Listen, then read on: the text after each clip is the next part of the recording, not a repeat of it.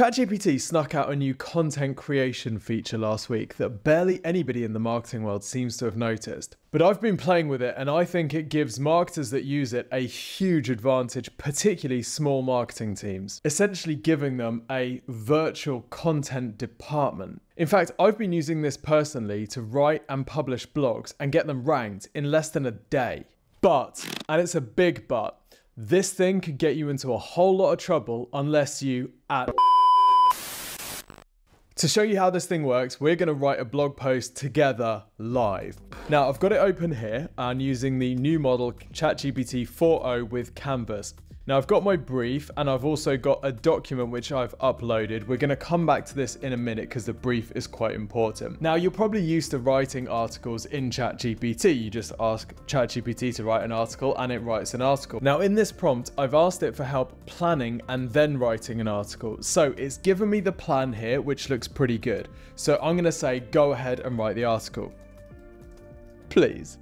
Now notice what happens. We've got this separate Canvas section here with the article. We've got our chat window on the left-hand side so we can talk to ChatGPT here, but the content that is produced is over on the right-hand side. Big deal, Tim. This is just like Claude artifacts. So what? Well, there's a few things that you can do with this. Firstly, you can edit live. But you can also highlight sections and ask it follow-up questions or ask it to elaborate.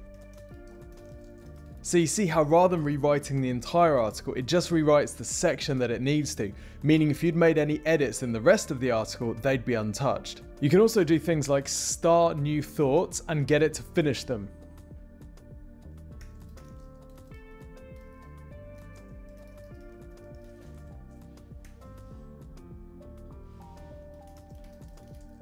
You can have it rewrite paragraphs. You can even have it suggest improvements to its own work. This little button at the bottom, suggest edits. It then sweeps through as if it's in Google Docs and adds little comments and suggestions on how to improve each section. Now, these aren't always good, but sometimes they're kind of useful. You can change the length of the article, either making it much longer or much shorter. And if you don't like what it's done, you can just go back. You can change the reading level, which might be great if you're producing something that maybe you want to take to your bosses to get approval on, or you might want to reduce the reading level. Or let's say you're writing for a more technical audience, you might want to increase the reading level. You can also add emojis and add something called final polish. Of course, those are the standard features, but then it's up to you to add your creativity. For example, let's say I wanted to add more info about the business and include some internal links, and I'm just going to paste that sitemap in.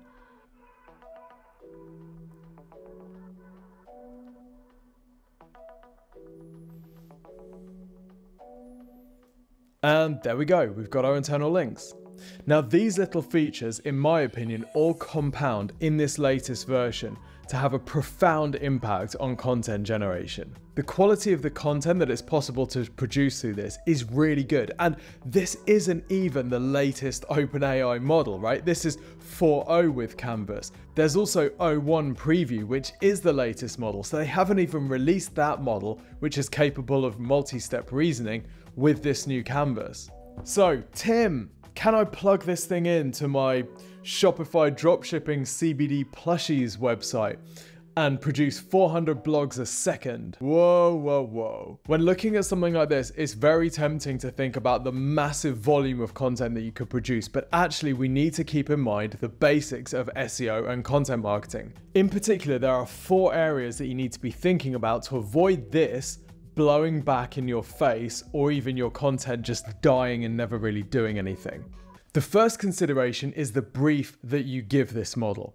If you give it a bland brief, it will give you bland output. It doesn't matter whether that article is generated in line or in a fancy canvas that you can edit. If you give it a generic brief, it's going to produce generic output. Remember that when Google could see the tidal wave of AI content that was about to hit its search results, it added an extra E to EEAT for experience. Google wants to reward content that shares first-hand experience of the topics it's talking about. ChatGPT will never have that experience, so you need to add it. You need to add your stories, your insights, your unique perspectives. So let's take a look at this brief. I haven't just asked it to produce a generic blog.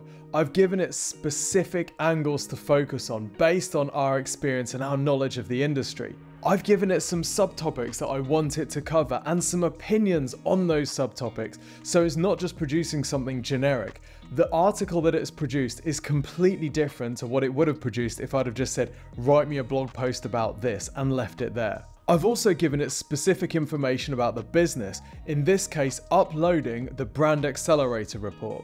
And by the way, the Brand Accelerator report is a huge piece of work that the team here at Exposure Ninja did about this business, breaking down all types of things like customer personas, customer research, buying behavior, pain points, even the psychographic profile of the potential customers. It details the funnels that we can use, it covers calls to action, it gives brand story, tone of voice guidelines. So I uploaded this entire Brand Accelerator report to ChatGPT as part of the prompt, which means the output that I get is much more tailored to the business than if I just asked ChatGPT to write an article without any of that additional context.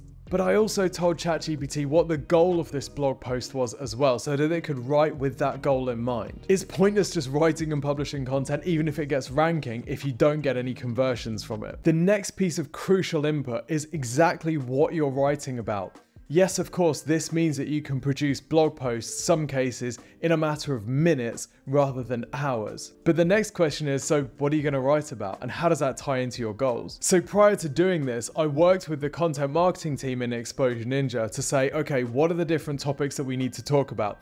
They helped me break these into topic clusters so I could see the map of all of the different types of content that we needed to produce about each different topic cluster and then work out which individual articles contributed to those clusters. That means I'm producing these articles with a goal in mind. There's a plan to all of this. It's not just a spray and pray, let's see how many articles we can publish. The third area that you need to have input on is what's the conversion goal? How are you going to turn a visitor to this post into a customer? This is going to depend on who the target audience is, and it's going to depend on where they're at in their buyer journey. So is this really top of funnel content, in which case we might be trying to sign them up for some sort of mailing list, or we might be able to give them a download?